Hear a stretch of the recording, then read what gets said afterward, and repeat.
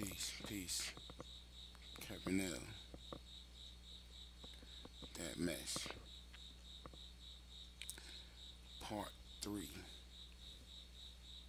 Newbie study for Virginia UCC filing. I'm the newbie. I'm the newbie, and I'm the newbie, and what?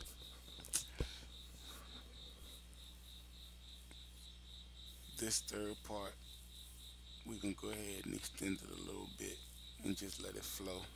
Let it flow a little bit. See what happens. Alright, so been reading 5 VAC 5-30-40 form fees and payments. We down here to the methods of payments. Alright, the methods of payments. Filing fees and fees for services provided under this chapter may be paid by the following methods: payment by debit or credit card of a type approved by the filing office, and cash shall be accepted if paid in person at the filing office. Alright, so debit and credit card, right? Cash.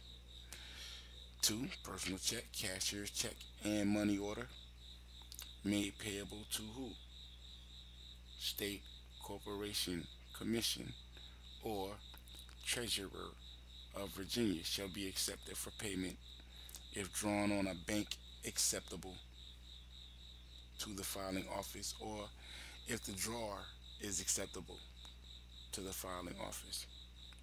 All words that need to be understood. Personal checks, cashier's check, money order, checks, period. You know?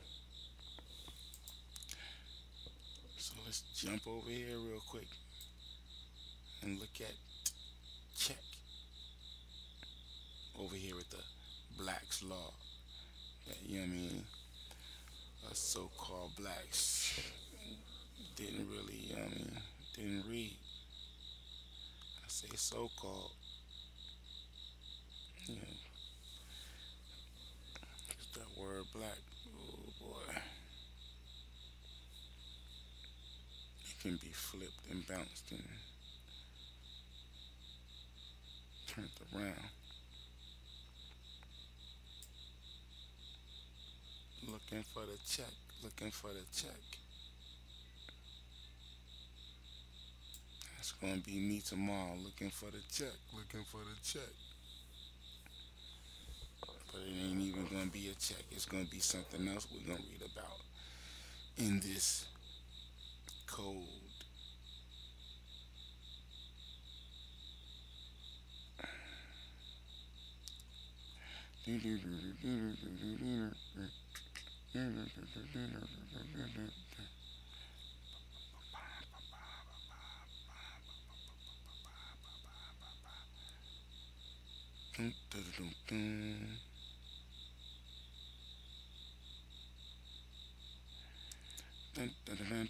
There it is. Check. Check. So now it is a commercial device intended for use as a temporary expedient for what? Actual money. And generally designed for what? Immediate payment, and not for circulation. Right? You get that because you've cashed the check before. It's for immediate payment, but you can't, put it in circulation. I mean, you can't spin it around like the dollar bill. It's not that kind of check. It's not that type of commercial device. It is also a draft for payment of money. It is an order for payment of money. Alright. It is a request to pay money. These are all the things that a check is. It is a draft or order upon a bank or banking house purporting to be drawn upon a deposit of funds for the payment at all events of a certain sum of money to a certain person therein named, or to him or his order, or to bearer, and payable instantly on demand. These are all the things that a check is. Check. You checking it out. Check. Check one, two. It is also a bill of exchange drawn on a bank, payable on demand. Case laws. We ain't gonna go that deep. It's other people that go that deep, and you can go check them out. I suggest it. And you know what I mean, somewhere in here I'm gonna put a link to said people. Alright, so what else? A check differs from an ordinary bill of exchange. Oh, a thought just came to me. I ain't heard a voice in a minute. I wonder if that brother is alright. A check differs from an ordinary bill of exchange in that it is drawn on a bank or bankers and is payable immediately on presentment. It's another word to get familiar with. Presentment.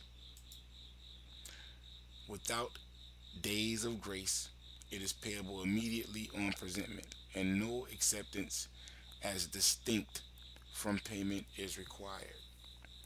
It is supposed to be drawn upon a previous deposit of funds, right? And is an absolute appropriation of so much money in the hands of the bankers to the holder of the check. Run that back. And I need to probably make the screen and these words bigger. Acting like I got supervision or some shit. Put my damn glasses on. Straining my eyes.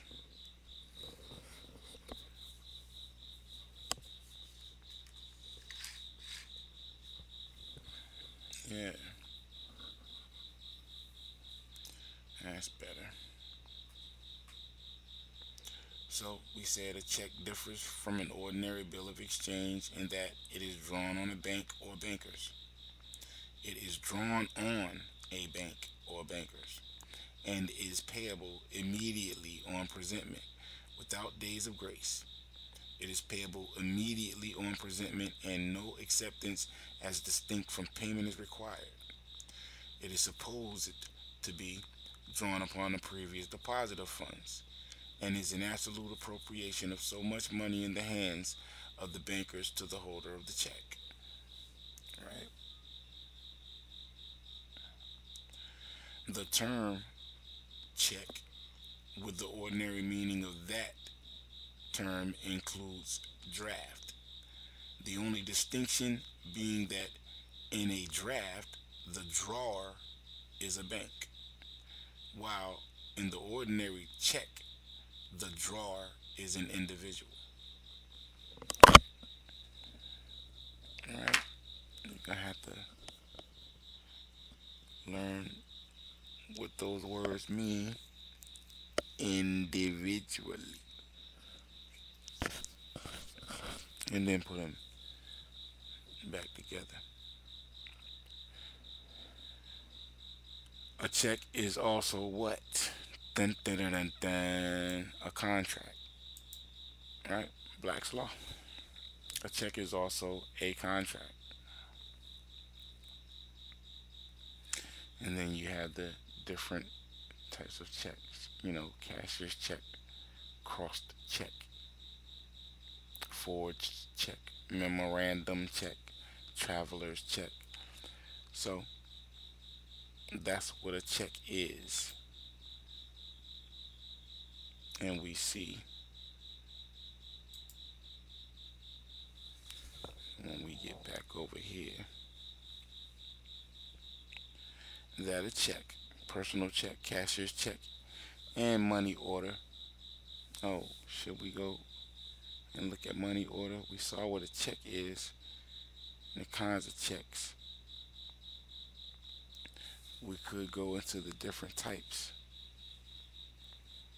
but we'll save that because as far as me, the newbie, end goes, uh, when I go to do this, it's going to be not with a check. It's going to be probably with paper cash or credit card,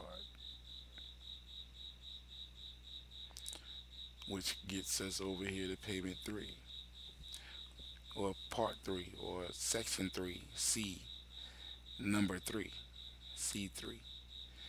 Payment by debit or credit card of a type approved by the filing office shall be accepted for the filing or submission of a document delivered to the filing office for filing by authorized electronic delivery method. Alright. Then 4. The filing office may accept payment via electronic funds under what? The National Automated Clearinghouse Association. NACA. NACHA. NACHA. These are the NACHA rules. The NACA rules. The filing office may accept payment via electronic funds under National Automated Clearinghouse Association rules from remitters who have entered into appropriate NACA, NACHA approved arrangements for such transfers and who authorize the relevant transfer pursuant to such arrangements and rules. NACHA. When I saw it, I had to go look it up. NACHA. And the Automated Clearinghouse.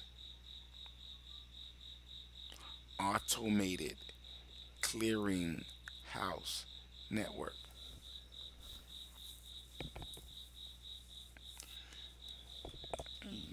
We need to get familiar with this. Why? Because we linked into it. You get a direct deposit. You pay bills with it, right? You get your tax refunds with it, right? I'm waiting to get one tomorrow, right? So, need to get familiar with this. Why? Because it's current passing around, with a lot of people involved other than yourself. Hidden fees and all kind of shit start showing up, you know what I mean? So, you gotta be aware of the chain. Your currency comes to you electronically, but who else has it passed by or in front of? Who else has, took a piece from out of that account?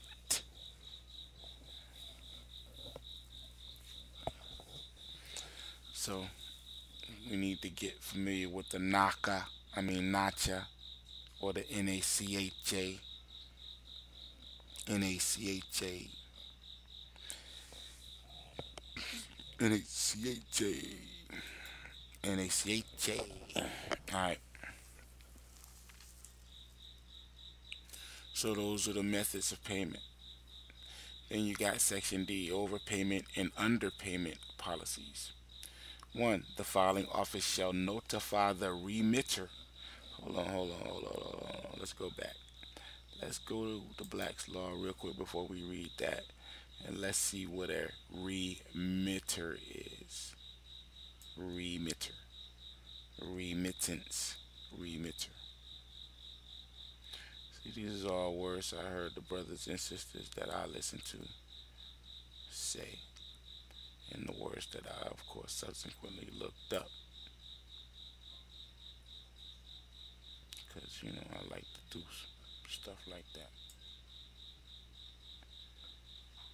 Just study to, be aware of what the hell is going on around me.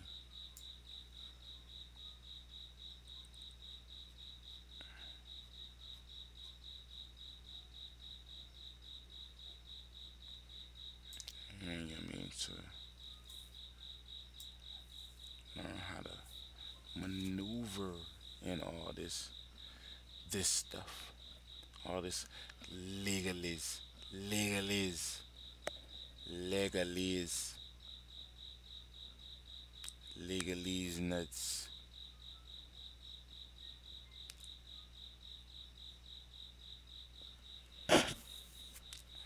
Remittance. These is all the re's. I guess you should probably start with re.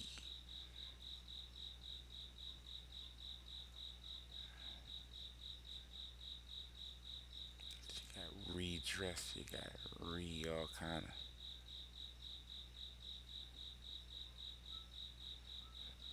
We'll come back to it.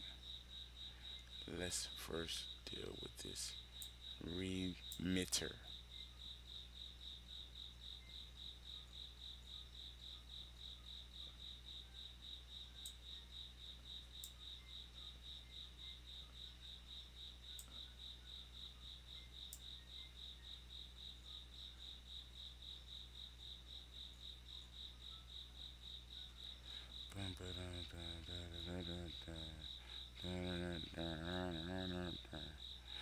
Remitter, remitter, remitter, remit, remitter. Let's first look at remit before we go to a remitter. Remit is what?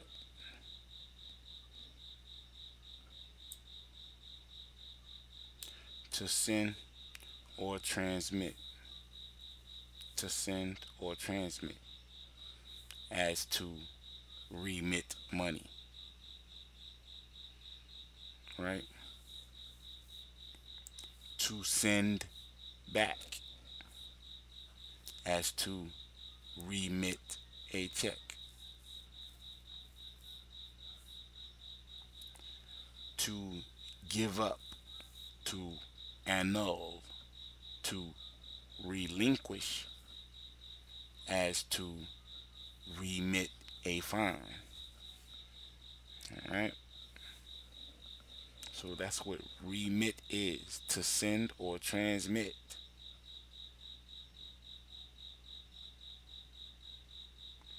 So then, a remitter. The relation back of a later defective title to an earlier valid title.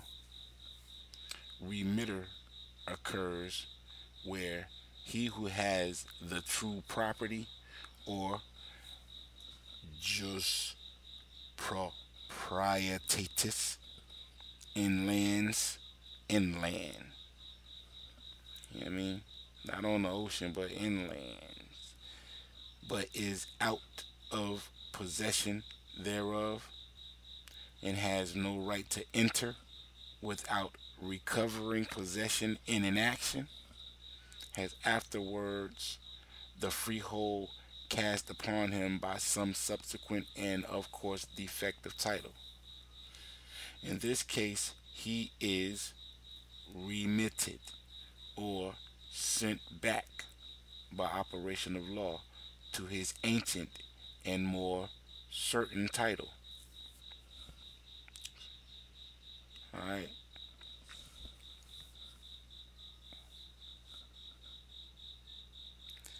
That is a remitter. A remitter is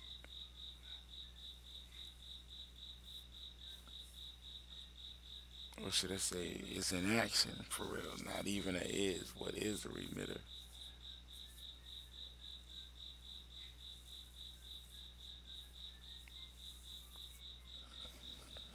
remit, send back. So the one that sends it back is the remitter. And then it says the relation back of a later defective title to an earlier valid title. The relation back of a later defective title to an earlier valid title.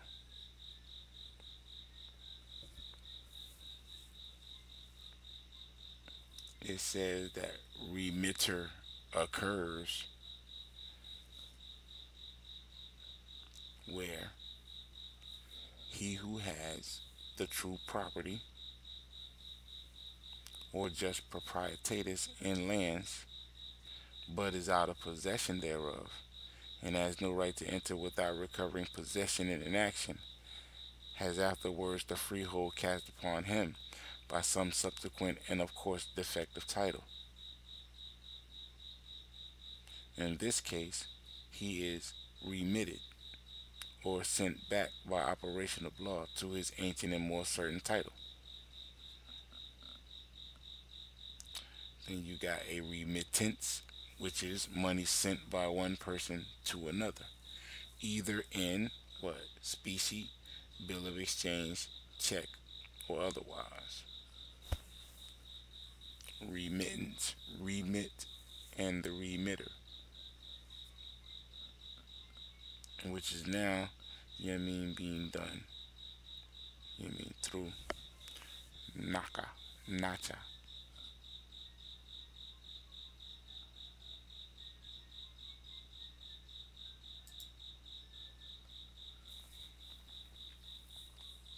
So upon receipt of a UCC record with an insufficient filing fee, the filing office shall return the UCC record to the remitter with a notice stating the deficiency and may retain the filing fee.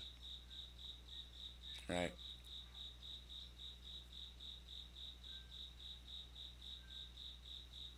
Oh, wait a minute. Back up, back up. Look. I didn't even look at this. 1. The filing office shall notify the remitter of the amount of any overpayment exceeding $24.99. But if it don't exceed $24.99, then what? And send the remitter the appropriate procedure and form for requesting a refund. Listen. The filing office shall notify the remitter of the amount of any overpayment exceeding $24.99 and send the remitter the appropriate procedure and form for requesting a refund. The filing office shall refund an overpayment of $24.99 or less only upon the written request of the remitter. A request for a refund shall be delivered to the filing office within 12 months from the date of payment. It would probably be fun to just test that out, but you know they'll keep $24.99 or less unless you send them a written request. If it's over $24.99, then they'll send you a request for a refund, right? Like you got your income tax refund. You want to know what the refund is? Since we already in the rees,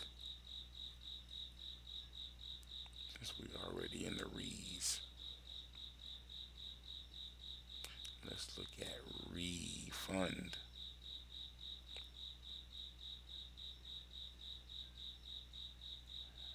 I'm looking at all this to make sense of the situation that we have found ourselves in.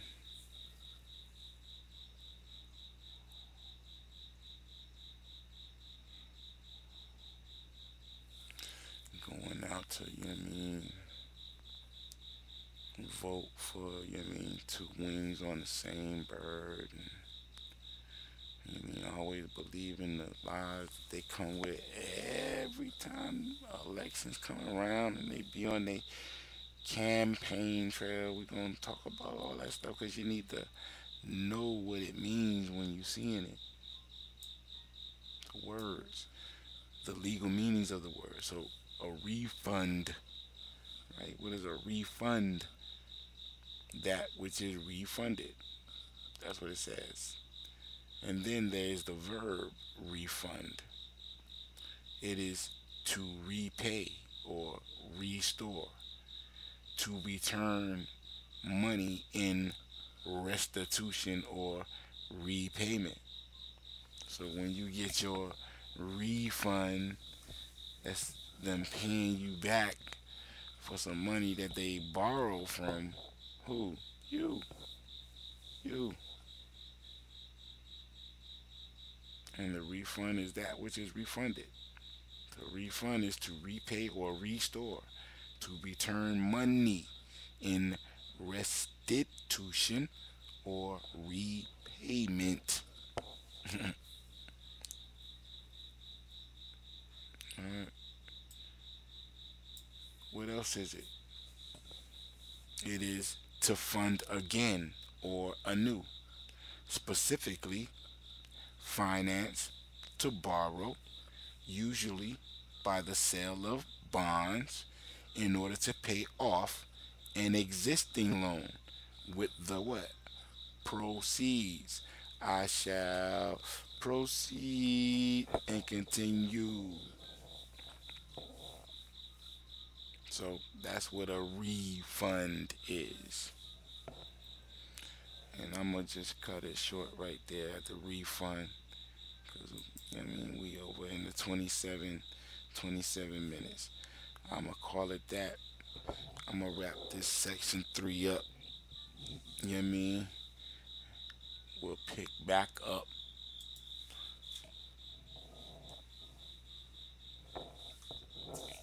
You know what I mean? With the uncollected filing fee payment. Then we'll get into, you know what I mean, the statutory authorities. All this newbie information, like, you know what I mean? Like, if you had to approach it, how would you approach it? You study it, you know what I mean? Learn the words. Or, like, when you go to get a job, you know what I mean? And you go sit in front of the videotape and you learn all the job jargon. Well, it's the same thing. We have to learn the job's jargon. They have a job, and that job has a jargon that goes with it. You know what I mean? Just like it's things that you say at your job that, you know what I mean, you might not say anywhere else. You know what I mean? Or they have a different meaning somewhere else. So, having said that, Kevin, all that mess. BWOETV. Big up to all the BWO TVs out there. You know what I mean? All the ones here, you know what I mean, putting out the necessary, you know what I mean, information to get them informed. Metian, mad, you know what I mean, bringing that balance, that informate. Alright then, I ain't gonna hold y'all up.